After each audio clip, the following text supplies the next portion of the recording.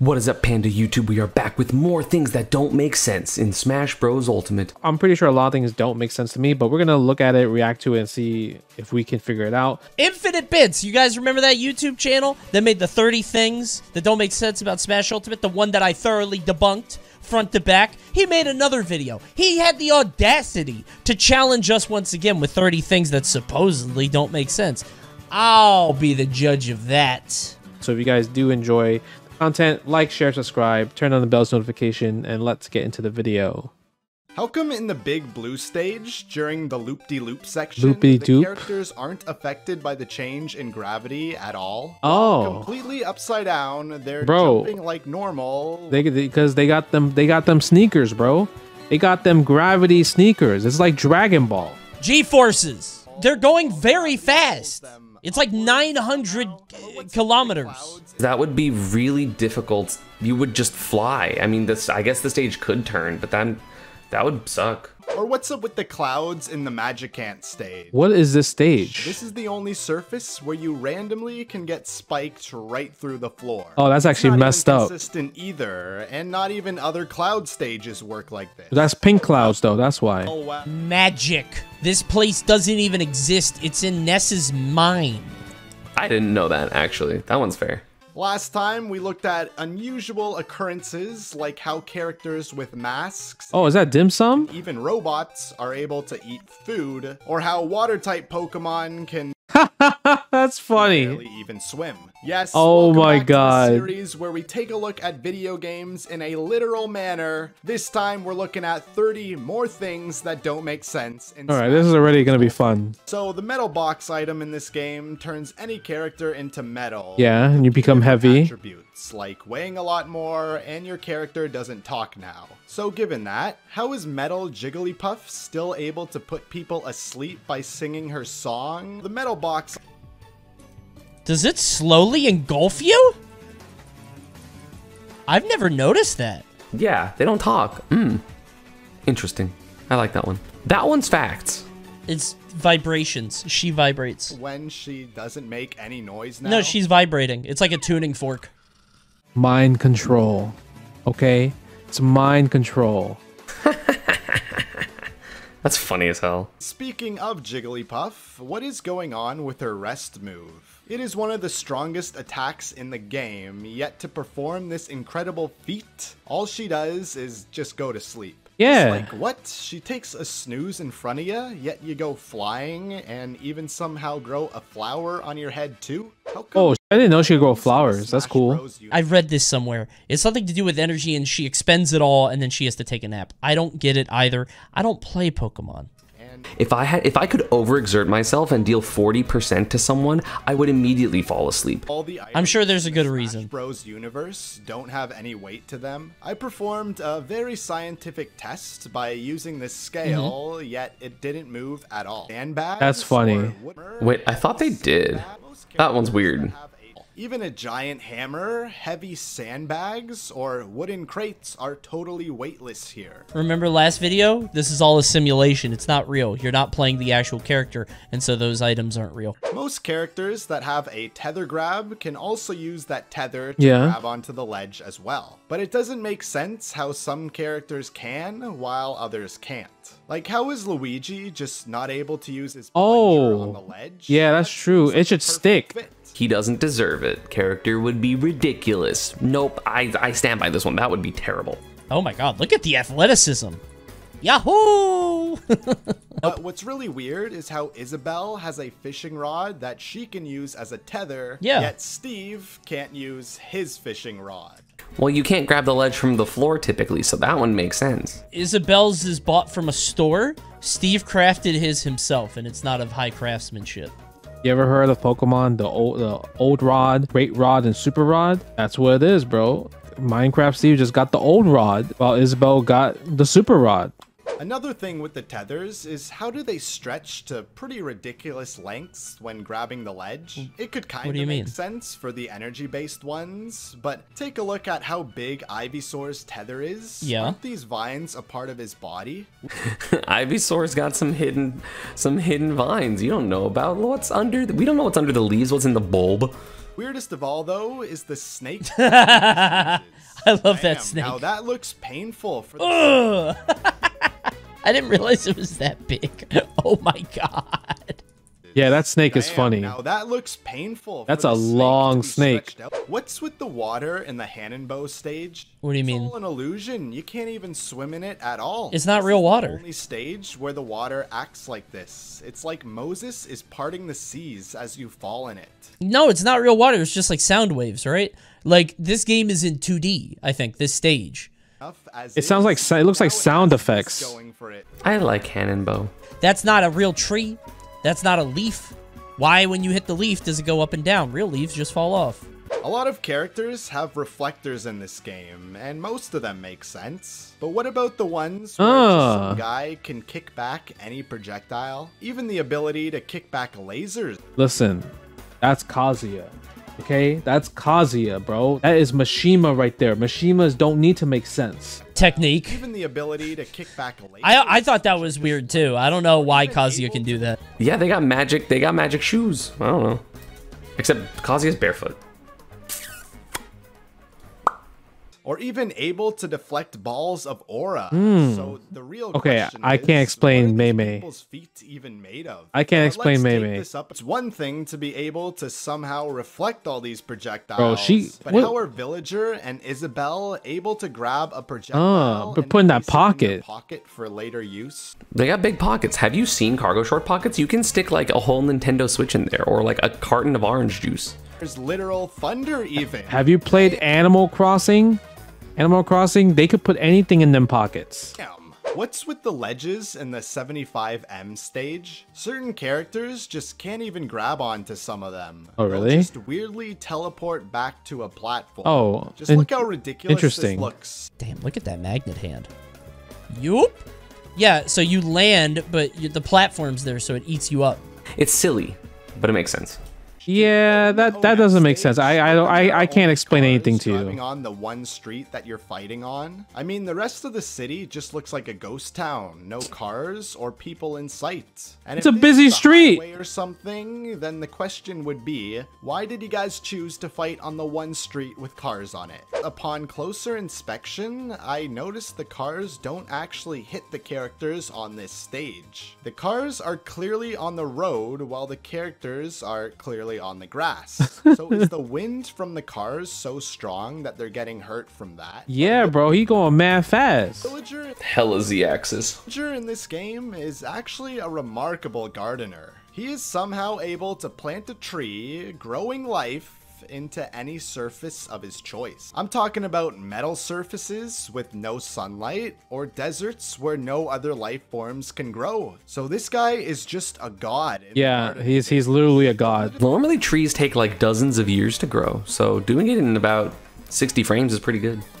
The guy is all-powerful and all-knowing. I don't know what... Villager is a man of many talents. In the description of the Master Ball item, it says that only legendary or mythical Pokemon can be in the Master Balls. So then, how come you can get a Goldeen or Zoroark from a Master Ball when they're both just normal Pokemon? Because it's funny. What's Zoroark's excuse? He's not mythical or legendary. I mean, Zoroark on the show, they were kind of preaching that he was like a pseudo legendary, right? If you watch Pokemon, the intro song, like I want to be the very best, bro, like literally Rapidash is flying, like he's a legendary. So like some Pokemons are just considered legendary. So I guess Zoroark maybe, but Goldeen is a troll. Yeah. And Zoroark is because he can transform into other Pokemon. Because he has transform, right? Or that's his ability. So he's like pretending to be the legendaries. Peach's counter, I've always wondered just what I was even looking at. First of all, that's just fungus, right? Out of nowhere. He's not even a human shield anymore, so Peach still takes the That's hit a JoJo stand. Without taking damage somehow. Is that canon in any game? I don't think so. He's never been that mad. Nobody's ever tried to harm the princess actively. You can't fight Toad because Toad's gonna spray you. How do all of these characters perform a variety of different moves while athleticism hanging on a ladder? Even moves that require all 4 of your limbs to use. Yep. And yet you still cling on to the ladder somehow. They are infinitely more athletic than we can ever be because it's a video game. So their core strength is so high they can just stay in the air. That's good. That's funny. Also, how come Snake's C4 is totally indestructible? I mean, it's an explosive device. It should blow up with other explosives, but no. Regardless of how many explosions are near it, it'll just keep intact. Yeah, that's crazy. Honestly, that's super true. I can't explain that to you. I'm sorry. Pretty sweet move where you transform into some sort of rock, yeah, which protects you from most hits, acting like some impenetrable fortress. Yeah, you got the spike. Well, you can grab it, can't you? Unless you just grab him. Yeah, you can just breaks this defense he created. So the rock protects him from giant sword swings, but if you go up and go boop, it breaks right through. That's why you got banned grapplers, bro. Grapplers are bad. If I stabbed a rock with a sword, nothing would happen. The sword might break if my form was terrible. If I pick up the rock, it's now in my hand. I could throw it. I don't know what else you could do with a rock. Eat it? If it's small enough, you can't. I would throw the rock. It's because it's a disguise. When you get grabbed, you get flustered, right? Kirby's not expecting to get grabbed, so then he's shaken out of his little, you know, stupor, and it's like, oh right, I'm a person, not a rock. Characters can crouch walk or crawl while others can't. This one just seems really random. Bro, Simon is funny. I didn't realize the Belmont. Oh, I guess that makes sense. The Belmonts can do it. It's this strange. Some of them are athletes. It's not even like it's based on a character's athletic ability or anything like this. Unbelievable. Surely everyone else could do something similar. No, are we gonna act like Wario is not athletic? I hate it when people say this. Hold on. I need to show you something. Wario isn't athletic, huh? L. Fat L. Who else could do this? A vertical 180, you're upside down, and then you do a 1. Oh, it's just a full rotation. It's really only one rotation? I thought he did several. Well, still, you're doing 180 vertical, and then 360 horizontal, and then 180 vertical again. That's crazy. This dude is an Olympic diver. Wario is mad funny too. How does the Pokemon trainer, who's not even a fighter really, survive all the different hazards from the many dangerous stages that the characters fight on? It's just anime protagonist energy. That's all it is. Easy, simple. That one makes sense. And does it all while just chilling on some random platform. That's literally why. Stage, for example, he's out of danger. There are constant lava waves, with one being so huge it damages all the fighters who aren't in this tiny little through the lava. You understand that Pokemon trainer, like pretty much, we're gonna just call him Ash, or we're gonna just call him Ash, Red Ash, whatever. He took on a Mewtwo attack and turned to stone and came back to life. If they were able to do that, my man can go through lava. He takes Pikachu's Thunderbolts. He takes Charizard's Flamethrowers. He takes Squirtle's, water gun attacks. He takes all the attacks. So this is easy for him. I mean, if you as a Pokemon trainer can catch Macargo, who's like 10 times hotter than the surface of the sun, which is hotter than lava and magma, I think you can handle a little wave of some hot plasma. Easy, simple. How does every character have the ability to phase their body right through various surfaces? Like floors of houses or grassy rock cliffs are not a problem. That one's true. That is inconsistent, yeah. How come there's always a crowd cheering? Like every character gets a little chant, but where exactly is the crowd cheering them on? They're watching it from the YouTube video and Twitch streams. From behind the screen. It's us. We're cheering for them. That's what it is. We are the audience. Them on. Dude, the cheers are so bad in these games. They were so good in Melee and Brawl. Why does Chrom have the coolest chant out of all the characters too? Damn, let's go, Chrom. First, I mean, if you watch the WWE during the pandemic, they had like little screens of everybody. So yeah, it might be like that. It might be like that. Every character able to throw any other character extreme distances regardless of the size and weight of them. You'll have this tiny electric rat that can just yeet this giant little dragon across the stage. I mean, Mario can do that in Mario 64. So like, realistically, no one's that heavy in Smash. They got good grip though.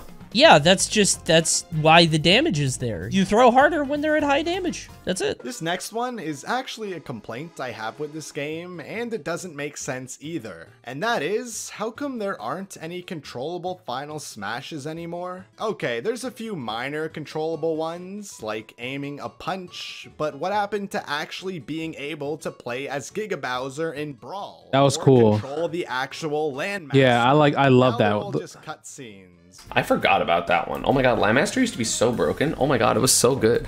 Honestly, it's probably just easier to program. Like, you don't have to program a whole mini game of, like, I'm in the car now. You know, the R-Wing or the tank or whatever. With Pokemon Trainer, how do the other Pokemon take damage when they're not even on the battlefield? Ooh, Squirtle could be out here that's a taking all good the one. hits, going up. Emotional damage, because they're seeing their friend get beat up. How are they seeing their friend get beat up while in the Pokeball? Shush. That's how. Stress. They see their teammate getting beat up and they get really worried.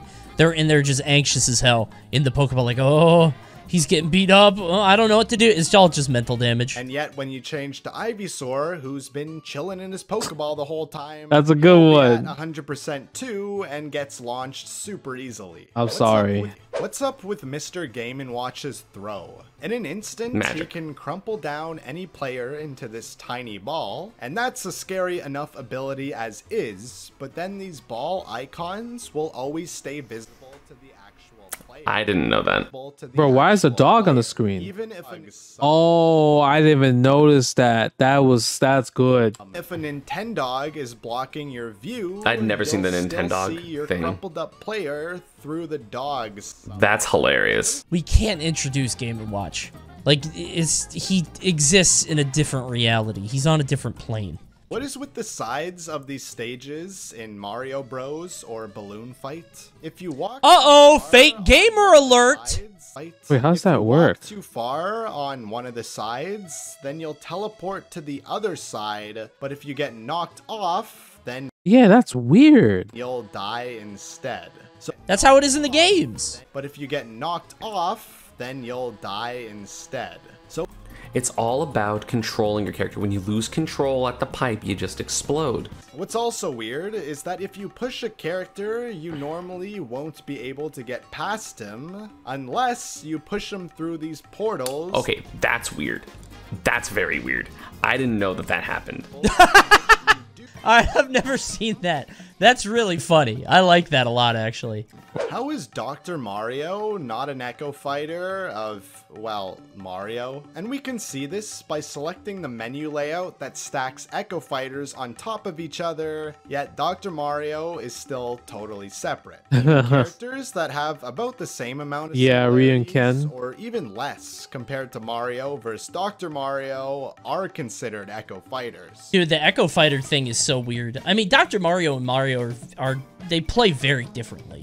So that's not crazy, but like, the whole thing is weird. I think Sakurai just actually made a mistake, because remember, he made this big presentation about Echo Fighters and how they were this big deal and introducing, you know, different versions of characters, and then he only made those. I think he just forgot. I think Doc should be considered an Echo Fighter. Just saying. Why is everybody so tiny when playing on the Pikmin stages? These are all obviously from the Pikmin games, where you play as a character half the size of a GameCube disc. Because it's cute. Simply just cute. Yeah. So the only character to scale is Olimar, whereas everyone else is smaller than a crab. And This is a guys, great video. comment I love this. below, and I'll A couple of them really didn't make sense. That's like 27 down. This was a great video. I actually loved every second about this. I wish there was a fighting game version of this, but yeah, if you guys did enjoy it, or if you guys know or did not know some of this stuff, leave a comment below. What do you guys think? Hit the like, share, subscribe, turn on bell's notification, and we'll see you in the next video. Peace. See you next time. Bye!